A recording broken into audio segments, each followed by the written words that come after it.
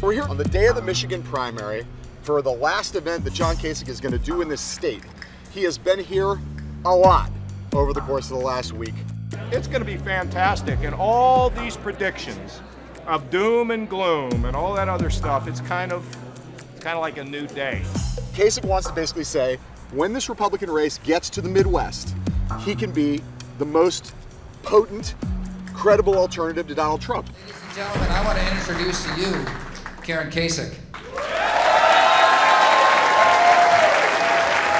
Hi, everybody.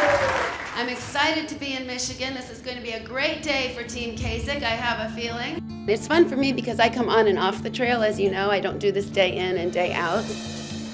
Hi. Hello. How are you?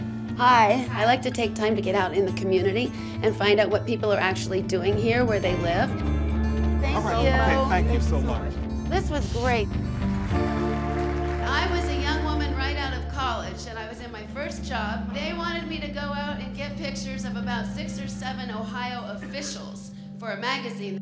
The name Congressman John Kasich didn't mean much to me because I didn't pay much attention to politics at that time. A couple of months later, the phone in my office rang, and it was this Congressman Kasich. So I called my mother and I said, Mom, this congressman just asked me out to lunch. And she said, oh no.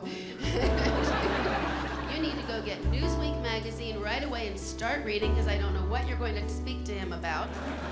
But the conversation must have gone all right because we've been married 19 years and we're still laughing and smiling and having a good time.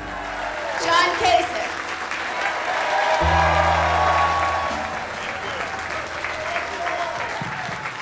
So I got an email from a friend of mine, and here's what it said.